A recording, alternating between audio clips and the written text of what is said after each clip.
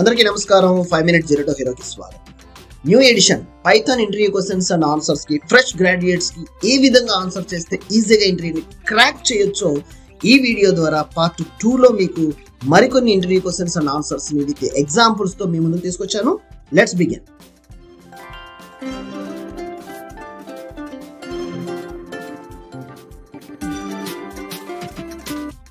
What are modules and packages in Python?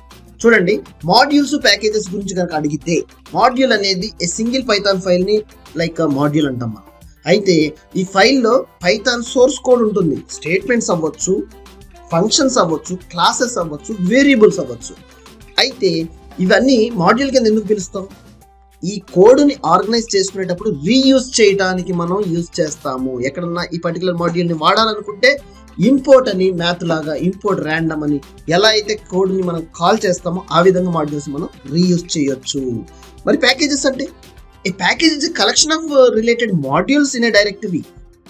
అయితే ఆ particular డైరెక్టరీలో __init__.py ఫైల్ గనక ఇనిట్ ఫైల్ అంటారు దాన్ని ఉంటే ఈ పర్టికులర్ డైరెక్టరీని ఒక ప్యాకేజ్ కింద పైథాన్ కంపైలర్ రికగ్నైజ్ చేయడం జరిగింది. ఈ పర్టికులర్ పైథాన్ ఫైల్స్ అన్ని ఒక డైరెక్టరీలో వేసి ఇనిట్ ఫైల్ కనుక మీరు దాంట్లో క్రియేట్ చేస్తే ఆటోమేటిక్గా it will be treated as a package. That's it. ఇవన్నీ కూడా grouping and organising source code for reusing techniques. So that is the advantages in Python module and packages. Let's go to second question. What is the list in list slicing in Python? List slicing అంటే allows to access subset of elements from a list. అంటే ఏంటి? ఒక bread ని ముక్కలు కోసుకుని ఈజీగా ఎట్లా తింటామో అదే విధంగా డేటాని ఈ విధంగా స్లైసెస్ చేస్తాము అనేది ఇక్కడ మీరు ఐడెంటిఫై చేయాలి. దీంట్లో సింటెక్స్ ఎట్లా చెప్పిందంటే start to end steps. So start point ఎక్కడి నుంచి కావాలి డేటా, ఎండ్ ఏం చెప్పింది, ఎండ్ ఇండెక్స్ పొజిషన్స్ ఎక్కడి నుంచి వరకు కావాలి, స్టెప్స్ ఎన్ని స్టెప్స్ ఇన్ బిట్వీన్ లో ఉన్నాయి మీకు అనేది మీరు స్పెసిఫై చేయగలిగితే you will be success in slicing. Data science and data analytics concepts లో ఎస్పెషల్లీ రా డేటా, టెక్స్ట్ డేటాని మీరు డేటాబేస్ లోకి కన్వర్ట్ చేసేటప్పుడు ఇలాంటి టెక్నిక్స్ చాలా అవసరమైంది.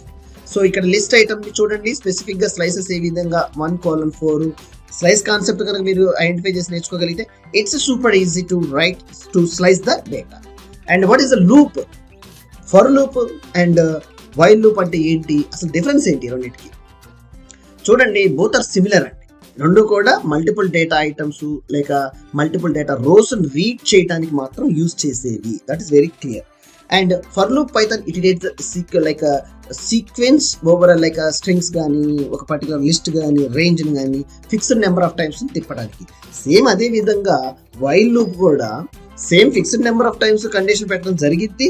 కండిషన్ ఫెయిల్ అయితే అది స్టాప్ అవటం అనేది కామన్ గా జరిగే process. Both are will be used for a group of data items.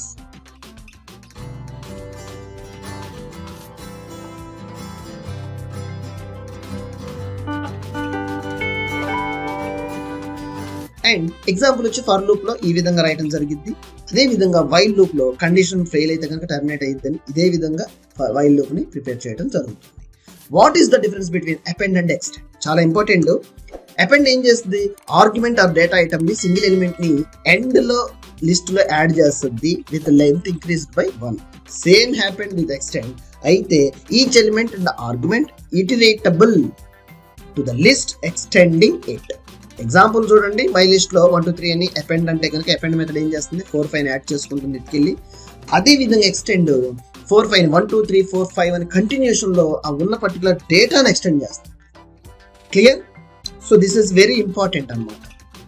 Data items ఎప్పుడైతే హ్యాండిల్ చేస్తామో మల్టిపుల్ డేటా ఐటమ్స్ ని ఇలాంటి కాన్సెప్ట్స్ మీద ఇంటర్వ్యూస్ లో క్వశ్చన్స్ అడగడం జరుగుతుంది.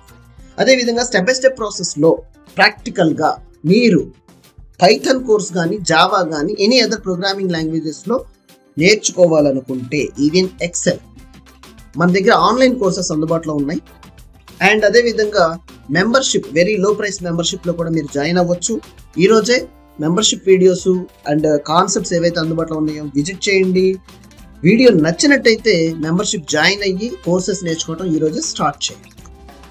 అండ్ ప్రాక్టికల్ ఓరియంట్ చాలా ఇంపార్టెంట్. ఎవ్రీ సెషన్ ని కూడా ప్రాక్టీస్ చేయాలి.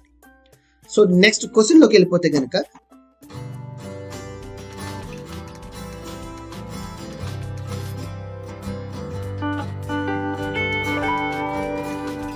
how do you handle exceptions in Python? Python handles exception ఏంటంటే try except else and final black లో కోడ్ కనుక డెవలప్ చేయగలిగితే మీరు ఎర్రర్స్ ఏదన్నా వచ్చినా మీకు అన్ఎక్స్పెక్టెడ్ గా మీరు తెలవని ఎర్రర్స్ డేటాకి సంబంధించిన ఎర్రర్స్ ఏమన్నా వచ్చినా సరే ఇవి ఎక్సెప్షన్స్ మీరు రాసిన ఎర్రర్స్ ని యూజర్స్ కు చూపించడానికి స్పష్టంగా ఈ బ్లాక్ ఆఫ్ కోడింగ్ ని ప్రాక్టీస్ చేయాలి.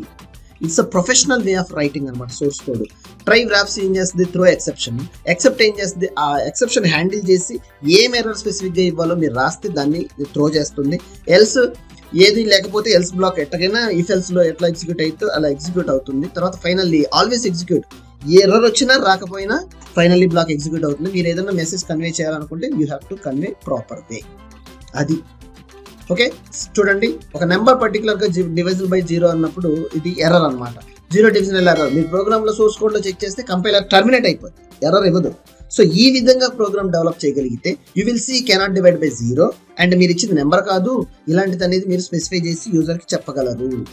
సో అలాంటి అన్నోన్ ఎర్రర్స్ కంట్రోల్ చేసి హ్యాండిల్ చేయాలనుకుంటే కంపైలర్ రన్నింగ్ టర్మినేట్ అవ్వకుండా, ప్రోగ్రామ్ టర్మినేట్ అవ్వకుండా ఇలాంటి ఎర్రర్ కోడ్ రైటింగ్ మీరు ప్రాక్టీస్ చేయాలి.